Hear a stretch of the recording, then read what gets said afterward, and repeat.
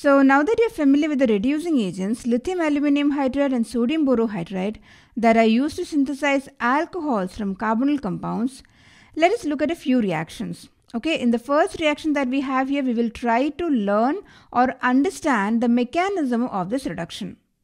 So here we need to figure out the product that is obtained in the given reaction. We are reacting an ester, more specifically a cyclic ester with lithium aluminium hydride. And we know that lithium aluminium hydride is a source of the hydride ion, H- ion, which helps us bring about the reduction reaction. So the first step obviously involves the addition of H- to the carbonyl group. Now here the electron pair in the AlH bond attacks the C double bond O group because the CO bond is polar, as carbon has a partial positive charge and oxygen has a partial negative charge, and hence the hydride ion attacks the electrophilic carbon atom, and this gives us the following intermediate. Now in the next step, elimination takes place, that is the C double bond O is restored and this CO bond gets broken, and as a result we have O- forming here, and here we get an aldehyde group. An aldehyde is much more reactive as compared to an ester. Now this is because if you look at the structures, an aldehyde group has an alkyl group attached to one end and a hydrogen atom on the other end, whereas an ester has an alkyl group attached to one end and an alkoxy group attached to the other end. And if it is an acid, you have OH group here. Now if you compare the structures, you can see that the carbonyl carbon here is much more electron deficient as compared to the carbon in this case. Here, the lone pair of electrons on the oxygen atom of the alkoxy group, or in the case of acid, the OH group, will delocalize with the pi electrons of the C double bond O group. Now, because of this continuous delocalization, the carbon here is less electron deficient as compared to the carbon here. Now, here you have no such electron donating group, right? Here you have a weak electron donation via inductive effect by the alkyl group. But here the electron donation is much more stronger due to the resonance or delocalization. Now, greater the electron deficient carbon or more electrophilic the carbon center is, more ideal it is for a nucleophilic attack. And it is not just for the hydride ion attack, but for any nucleophilic attack. More electrophilic a center is, more tempting would it be for a nucleophile to attack. Now, the reason I am telling this entire story is to substantiate why aldehydes and ketones are much more reactive than esters and acids.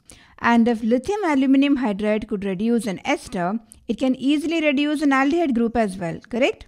Exactly.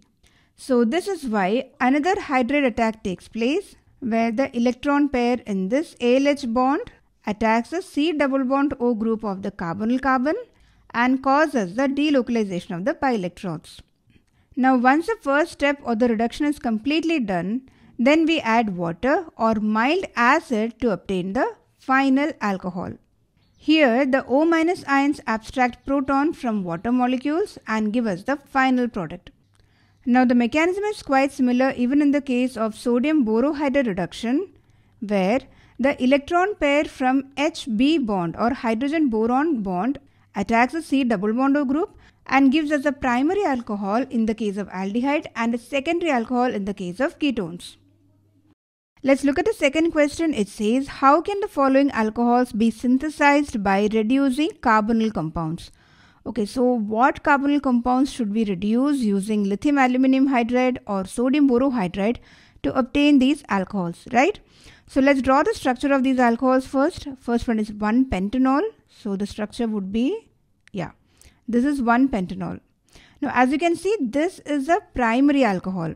Now we can get a primary alcohol by reducing an acid, an ester and even an aldehyde group. We can obtain the primary alcohol from an acid and an ester via lithium aluminium hydride and from an aldehyde by using sodium borohydride. So what acid should be the starting reactant here?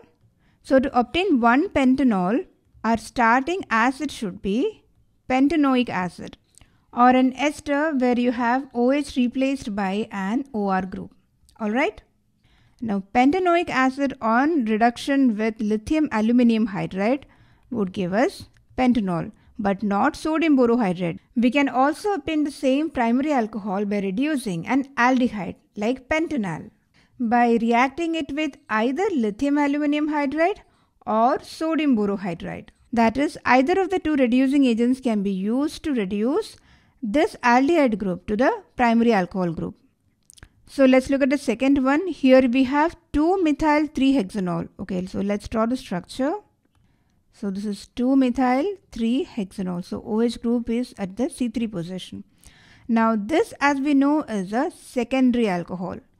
Now the only way we can get the secondary alcohol is if we had a keto group at this position at C3. So our starting reagent should be this ketone, that is 2-methyl-3-hexanone, and this on reduction with either lithium aluminium hydride or sodium borohydride would give us this secondary alcohol. Alright, so let's look at one more question before wrapping up this video. Now here we need to identify the final products that are formed when this compound is subjected to reduction. So now you know how lithium aluminium hydride and sodium borohydride differ in their selectivity, correct? So take a moment for yourselves and answer this question. Now sodium borohydride reacts selectively with aldehydes and ketones but not with less reactive ester group. And it reduces aldehydes to primary alcohols and ketones to secondary alcohols. So the product here would look like, let's see. So this is what we get with sodium borohydride reduction. Let's look at the product obtained in the second case.